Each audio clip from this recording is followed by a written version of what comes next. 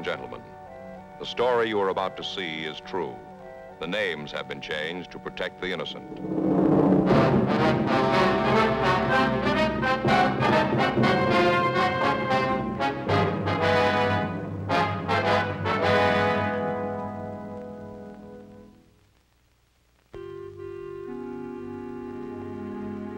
This is the city. Los Angeles, California. I work here. I'm a cop. It was Monday, January 17th. It was cold in Los Angeles. We were working the night watch out of robbery division. My partner's Frank Smith. The boss is Chief of Detectives Thad Brown. My name's Friday. We got a report that a woman had been badly beaten in her home out on Oakwood Avenue. She was unable to describe her assailant. He was still at large. We had to find him.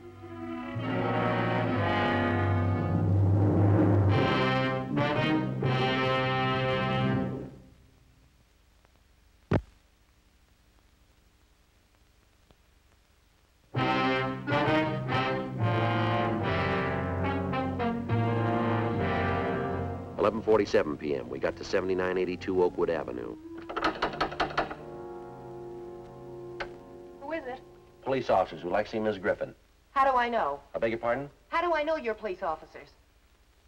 Pass it through. I want to see it good. I'm sorry, I can't do that, ma'am. You'll have to look at it here. Can you see it? Well, all right. Come on in.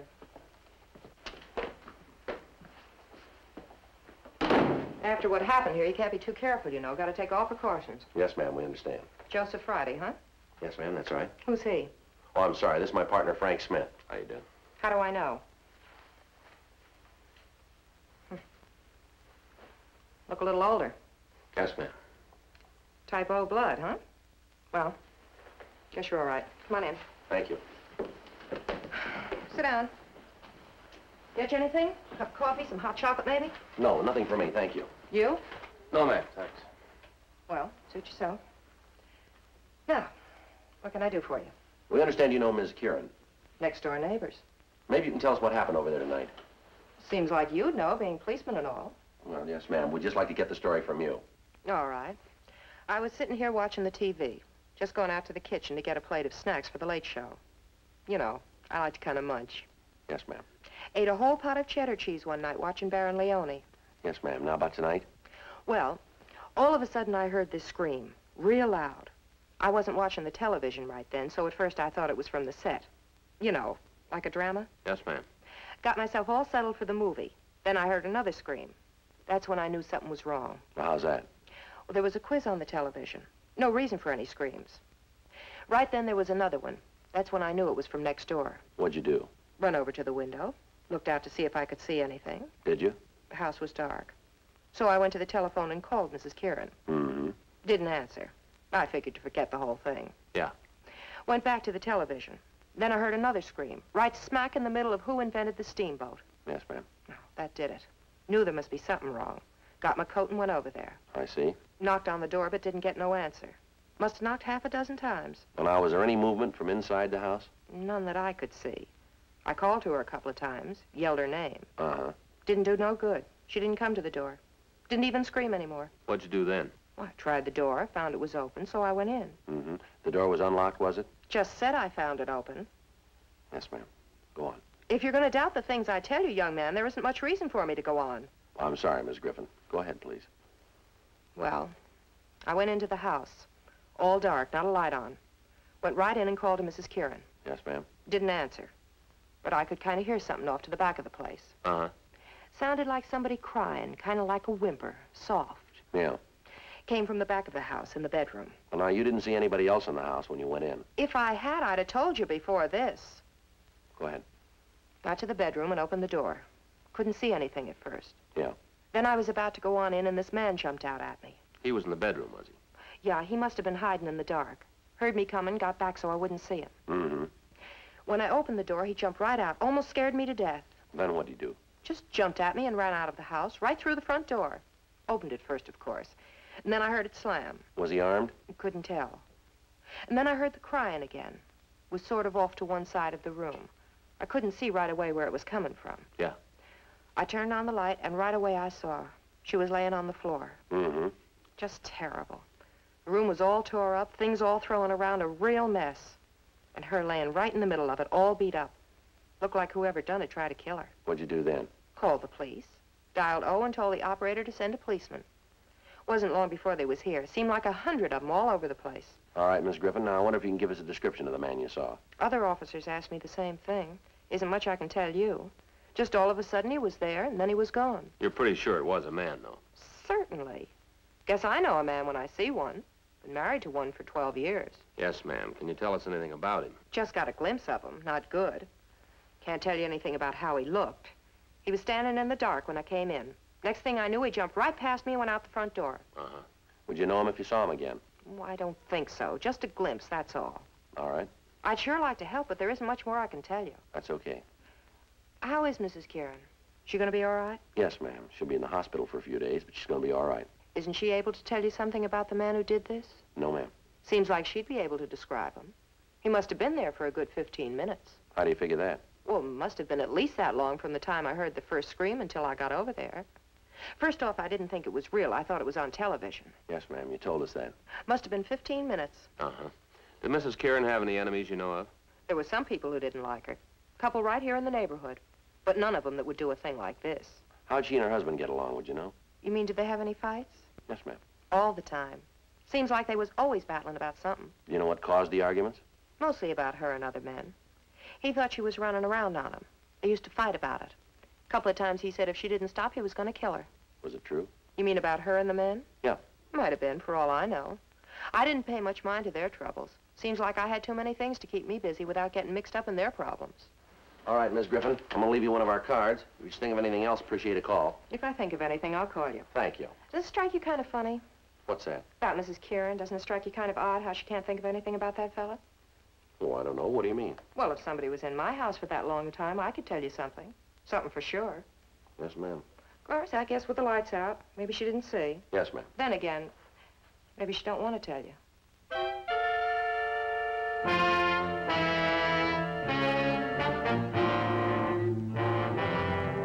Frank and I drove to Georgia Street Receiving Hospital. We talked to Dr. Sebastian and found that the victim had recovered to the point where she could be moved to her own hospital.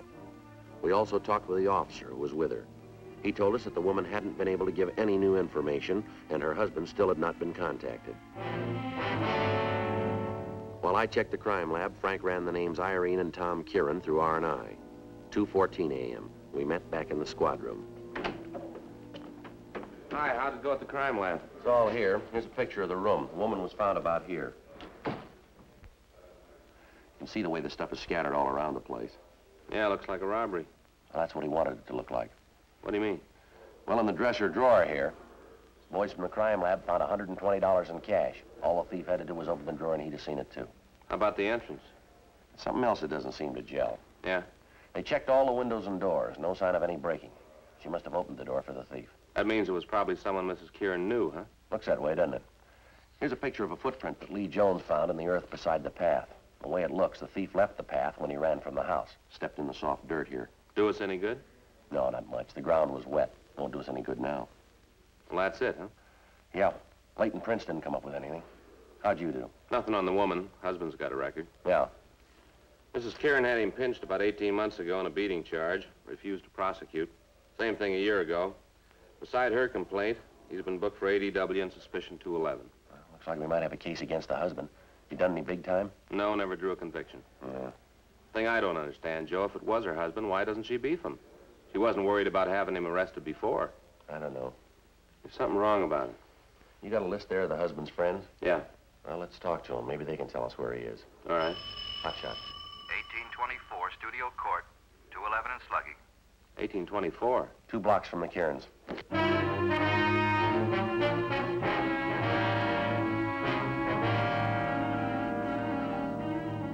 We left the office and drove to the address, code 3. The victim was identified as a Mrs. Milo Hudson, age 28. An ambulance was dispatched from Hollywood Receiving Hospital and she was given first aid. She'd been beaten about the head and shoulders. As soon as the attendants had finished, Frank and I talked to her. Would you like to tell us what happened here? Awful thing. Most awful thing ever happened to me. Yes, ma'am. Did you get a look at the man? Pretty good. Not real good. But I did see him. He took all the money I had in the house. $27. Could you describe him for us? How do you mean? Well, how tall was he? I guess about as tall as you. That'd be about 5'11". If that's how tall you are. Yes, ma'am. How much would you say he weighed? Was he heavy or light? Round his size. That'd be about 175. I guess so. Anyway, his size. What about his face? Did you see it? Yes, sir. Got a good look. Would you know him if you saw him again? I certainly would. Never forget that face. Not if I live to be 100, I'll never forget it. Wonder if you could describe him for us. Dark hair. Almost black. Kind of curly. A little wave right here in front. I see. Blue eyes. Dark blue. Might have been kind of hazel color. Dark. Uh-huh. Now, was there anything about him that might make it easy for us to identify him? Let me think. It seems there was something, but I can't remember what. Did he say anything to you? Not at first. When he came in, he didn't say a word. Just pointed the gun at me, motioned me back into the house. What kind of a gun, would you remember? Just a gun. He did say something later. Yes, when we got to the bedroom. He started to go through the place. I told him that he'd better get out because my husband would be coming in any minute. I see. He smiled. Said he knew George didn't get home until 4:30. He called your husband by name, did he? Yes. Come to think of it, he did. I didn't pay much attention to it before, but he did. You think you ever saw the man before? Not that I remember. But you're sure you'd know him if you ever saw him again? I sure would. I remember what it was about him. Ma'am? You know, you wanted something about him that'd make it easier to tell if it was the right man. Yeah. We had a scar, a small one, right here, by his eye. It made it look like his left eye was real big. Gave him a funny look. I see. Is that what you meant? Yes, ma'am, that's right. I wonder if you'd come down to the city hall and go through some pictures for us. I want to do everything I can to help. I'm supposed to check with my doctor. If he says it's all right, I'll be there. When would you want me? Well, in the morning, if you could make it. My doctor says it's all right. I'll be there. Okay, Miss Hudson. We can send a car for you if you like. Might be better if you did. George likes to sleep late, and I don't drive. All right, ma'am, fine. We'll call you in the morning. I sure hope you catch the person who's done this. Lord knows how many more people he's going to hurt. Yes, ma'am. He seems to know all about people. When they're going to be alone and all. Seems to know all about them. Yeah. Knew right where everything in this house was. All the way. Knew right down to a T. You're sure you never saw him before? Positive. You don't forget that kind of face. See it once and you remember it all your life. Has there been anybody new in the neighborhood? I don't understand what you mean. Well, any salesmen, door-to-door canvassers, anybody like that? Residential neighborhood like this, there's always somebody around trying to sell something. Must be a couple people a day come to the door. But I'm sure the man who hit me wasn't one of them. All right, ma'am. Thank you very much. Not at all, Sergeant. I want to do what I can to help you get him. Yes, ma'am. Do you have any idea who he is?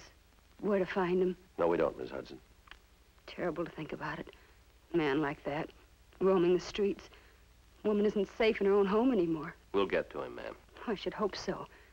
But what do we do in the meantime? Just sit here and wait for this lunatic to kick the doors down? We'll do everything we can. Awful. I'll never forget how he came in here. Shoved me around. Never forget it. That makes you even. What? He won't either. Frank called communications and got out a supplemental broadcast carrying the description of the suspect. I continued to talk to Mrs. Hudson. She was unable to come up with any additional information. We left the description of the suspect at the stats office and asked R&I to check the oddity file for a possible identification on the scar the suspect had. The next afternoon, Mrs. Milo Hudson came down to the office and went through the mug books, but she was unable to make an identification. She was shown pictures of Tom Kieran, the husband of the first victim, but stated positively that he was not the man who'd beaten her. The list of possibles came back from the stats office and it was checked without result. A week went by. The suspect hit 3 more times. In each case, the M.O. was the same. In each case, he escaped. However, we were able to get a little more information on him. We had the artist and crime analysis section draw up a composite picture of the suspect. It was run off and distributed to all officers in the city. The daily papers ran it on their front pages. Thursday, January 27th, 5:20 p.m. Frank and I got back to the office from dinner. I'm going to call Fay and tell her it looks like a late night. I checked the book. Pinky called in. Yeah? He and Leitner checked on that magazine salesman who was out in the neighborhood. Go anyplace? No. Description's way off. The guy's only been in town the last 3 days. 1635 Studio Court, 211. Suspect there now.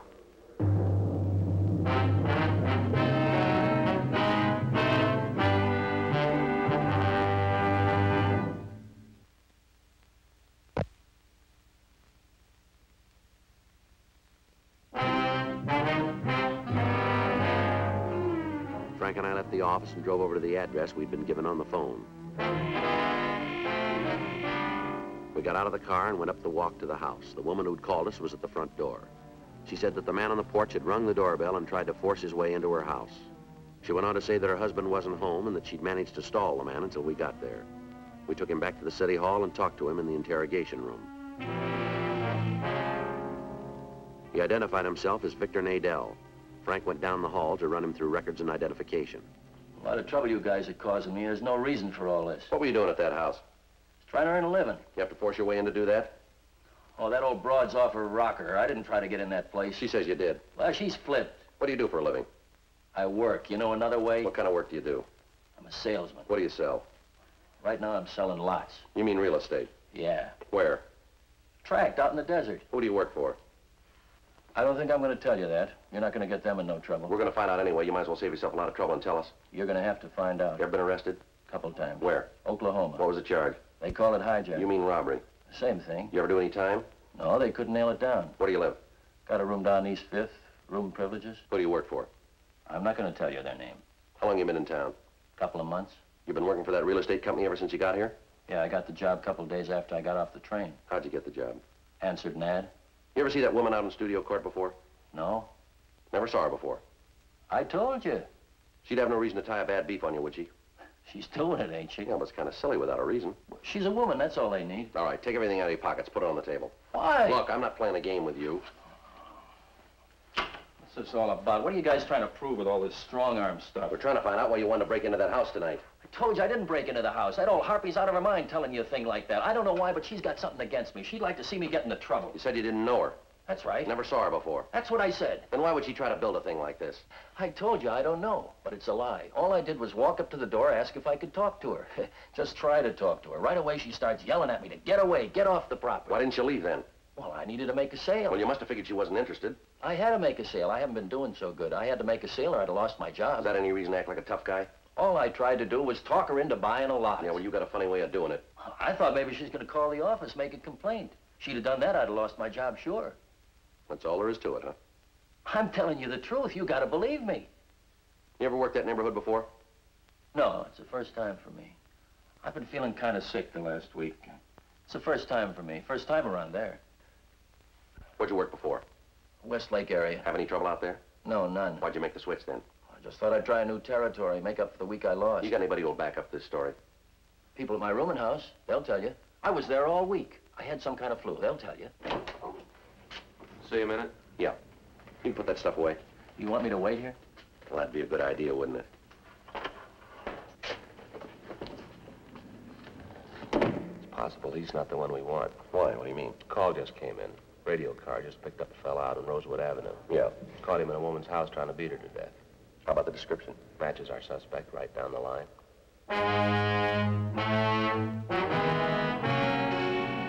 Victor Nadell was booked in at the main jail pending further investigation. We were unable to connect him with any robbery, but the city attorney's office issued a complaint charging violation of section 415 of the Penal Code. At 7:46 p.m., the suspect we'd gotten the call about arrived at the city hall. He was fingerprinted and checked. We found that he'd served a year and a day in an eastern state for breaking and entering. Physically, he matched the description we'd gotten from the victims. The women were contacted and asked to come down to the office. Frank and I questioned the suspect. Like I told you before, my true name is Rudolph Mason. Where do you live? My home's out in Hollywood. It's a big place. Narrow it down. 2917 Sarah. You ever been arrested? Yes, you know that. It was a mistake, though. Both times. Well, the second time was because of the first. Yeah. Once you've done time, it seems anything goes wrong, the cops are on your back. Like this. You want to tell us what happened out there tonight? You mean on Rosewood? That's right. It was all a big misunderstanding. Tell us about it. Well, I wanted to use her phone. I don't know, I guess she got scared about something. All I wanted to do was make a call. How'd you ask her? A regular way. I told her I was in trouble. I asked her if I could phone. Next thing I know, she's screaming up a storm. And there are cops all around me. According to the report, you didn't stop when you were told to. Is that right? I guess so. Well, is it or isn't it? Yeah. Why'd you run? I didn't know what was going on. I got a record. I've had enough to do with cops to last me the rest of my life. As soon as I heard the sirens, I took off. I guess I didn't hear the cop tell me to stop. Yeah, it's kind of hard to believe.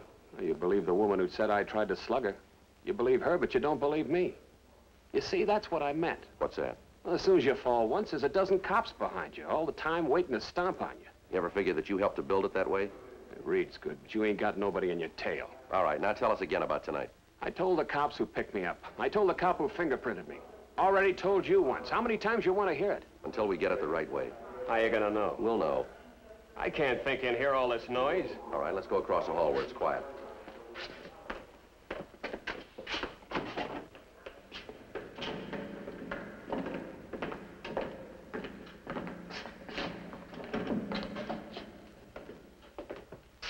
Sit down there. All right, Mason, now let's clean it up. What do you mean? You know we're going to have no trouble making you on these things. We've got the victims on their way down here now. As soon as they identify you, you've had it. Save yourself a lot of time and trouble if you cop out. I'd like to give you a hand, Sergeant. I really would. But there's nothing I can do. I don't know what you're talking about. Okay. What were you doing on January 13th? The 13th? That's right. Well, what day was that? Thursday. I don't know. That was a long time ago. Hard to remember. How about the 14th? Same. I don't remember. What about the 17th? Yeah, I can tell you about that. Go ahead.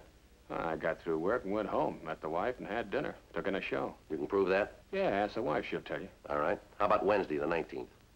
Blank. You don't remember what you were doing on the 19th of January, huh? No, is it important? Might be for you. How about the 20th? That'll be Thursday. That's right. I stayed home and watched wrestling on television. You can prove that, can you? Sure, we had some people in to watch the matches. Give us their names? Yeah? Who was wrestling that night? You want them all or just the main? Well, how about the semi-windup? Well, let me think. It was a tag team match between the McLean brothers and the South Twins. You're sure, huh? Positive. How about the 22nd? What'd you do then? 22nd? That'd be a... Saturday. I'm off Saturday. I don't remember too good. Probably came home and sat around the house. Drank beer and loafed. Mm-hmm.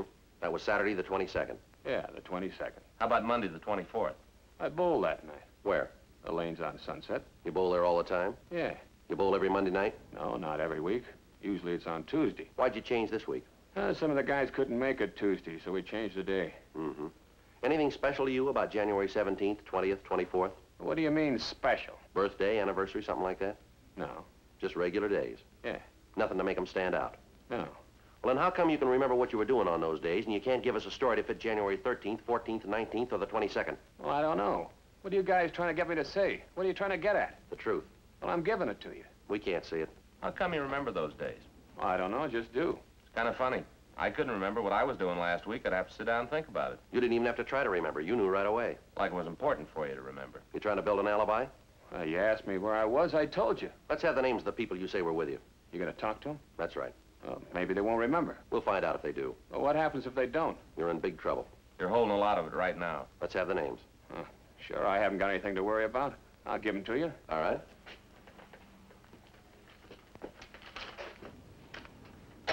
Write them down. I don't know all the addresses. We'll look them up for you. You have to talk to them, huh? What's the matter? You afraid they won't stand behind you? Well, it's not that. What is it? It's just that they don't know that I've done time. Maybe when they find out, they'll try to get me. You know, say that they weren't with me. They might do that. Like the woman tonight. Yeah, like that. People don't like you very much, do they, Mason? Huh? Just seems like everybody's trying to get you into trouble. I want a lawyer. I'll check. See if the victims are here yet. Yeah. Well, what's going to happen now? Got some people we want you to see. Who are they? The women you beat up. You can't make me on those jobs. We think we can. Yeah, well, you just try. You take this thing to court and I'll throw it right out. That's the way you got it figured, huh? Yeah, that's right. I want a lawyer. You'll get one. And a jury. I want a jury trial. You got a choice. You bet I have. Bring all those women down here to point me out. Well, it ain't gonna work. Is that so? A bunch of people who don't like me. Well, I want a jury. A judge and a jury. All right, you'll get them. But I'll make you a bet. Huh? They won't like you either.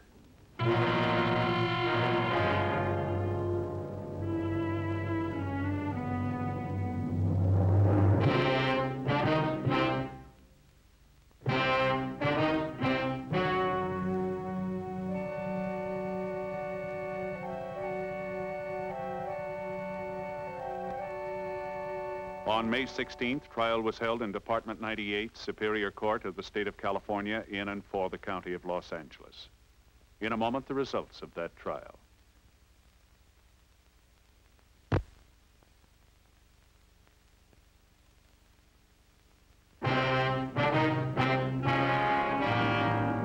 The suspect was tried and convicted of 4 counts of robbery in the first degree, 4 counts of assault with intent to do great bodily injury, and received sentence as prescribed by law.